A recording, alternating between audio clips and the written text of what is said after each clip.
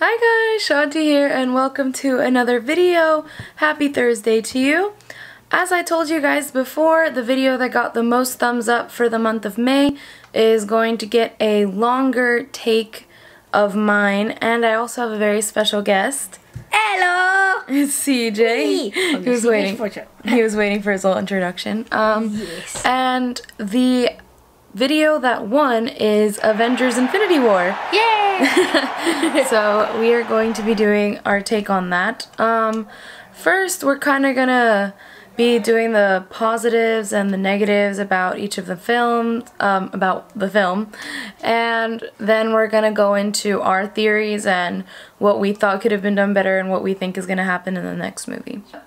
Without further ado, we are going to get right into the video.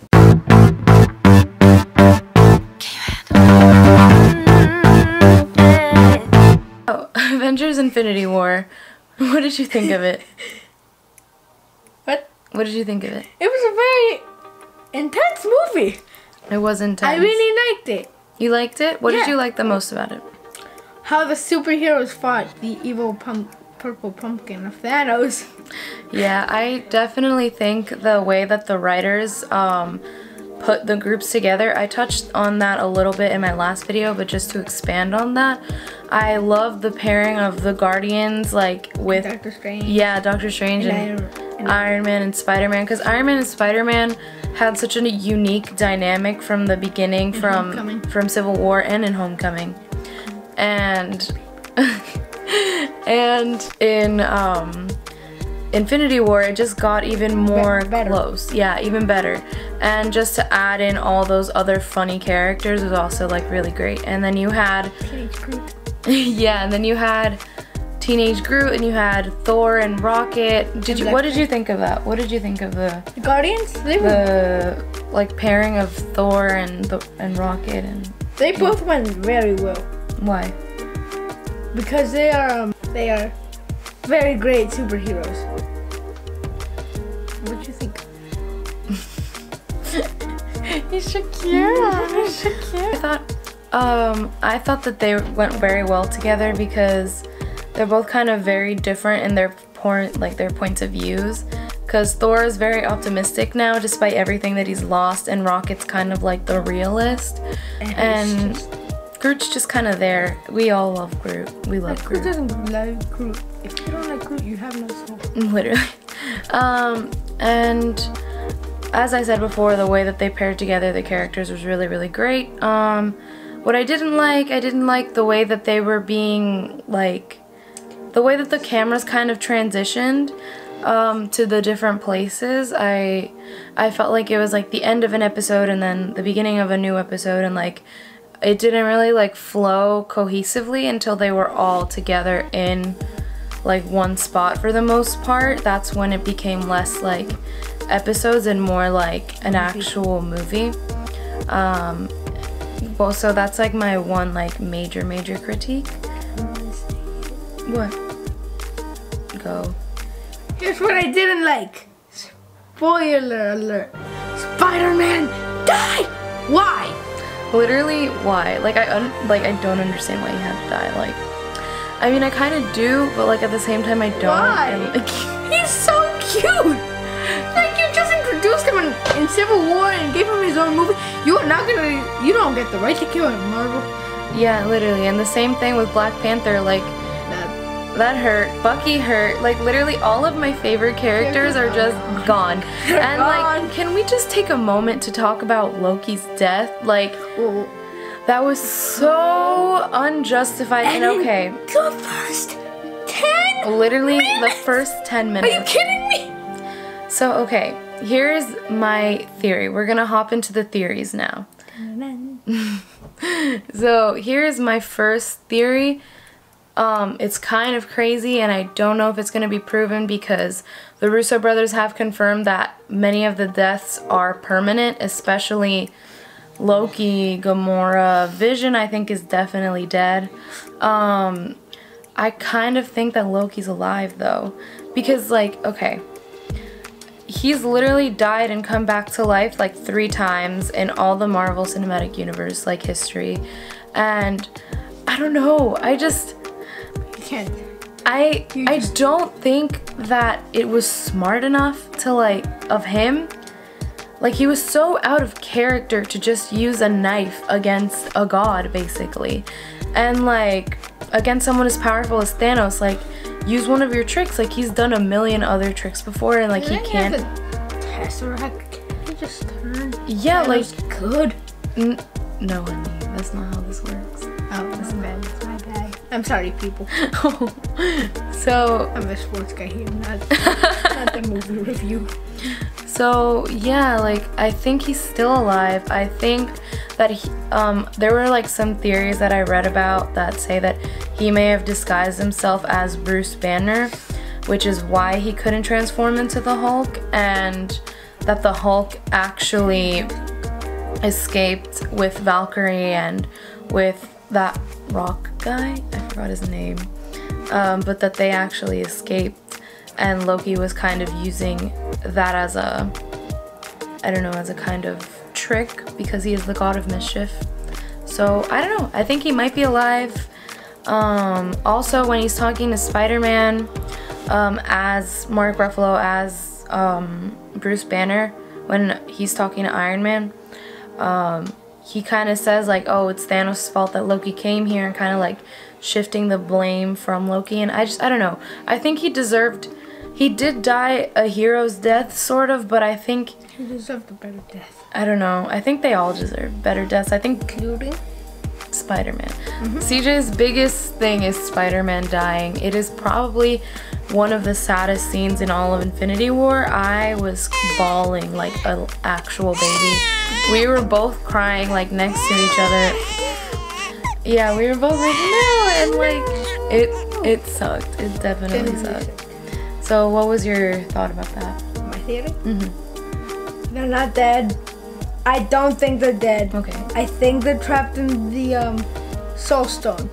Because in the end of the movie, well, towards the end of the movie, you see Thanos inside the stone, and there was baby Gamora. So I think all the heroes, because they can't die like that. Because if they do, I'm gonna be very mad. Yeah, and like They also, probably vanished into the stone or something. for sure. Like I also think that Doctor Strange had a lot to do with it, because when Doctor Strange, yeah, he told Tony like there was no other way. So earlier in the film you see him going in to the future, and like a million something different futures, and you see that there's only one where they survive. And I think that he took that one solution and made it happen by letting Tony live, because I think Tony is one of the only ones that can actually save the world. Like all the original Avengers stayed alive. Like we don't know about Hawkeye yet because he wasn't in this film, but all the original Avengers were alive by the end of the film, and all their counterparts were dead. All of the Guardians were dead except for Rocket. So I really think that it's gonna be up to them, kind of going back to their roots. Going back to talking to each other. Going back to talking to each other and just like, yeah, saving the world. So now, I have to agree with you from what you said about Doctor Strange, because you remember in the beginning when they were in a ship, he said, if it's between saving you or the kid and protecting the stone, I'm not gonna hesitate against the stone. But then he gave it to Thanos. I'm like, no. Yeah, like it's not like him. Like he's smarter than that, and he holds more responsibility. Like as much as I love Tony Stark, I don't think that Doctor Strange would save him, because a stone. Yeah, like risk the annihilation of the human race for just like that. Okay. Alright, so I'm gonna ask you a question, and I'm gonna answer the same question after you finish answering it, and then we are going to call it a video.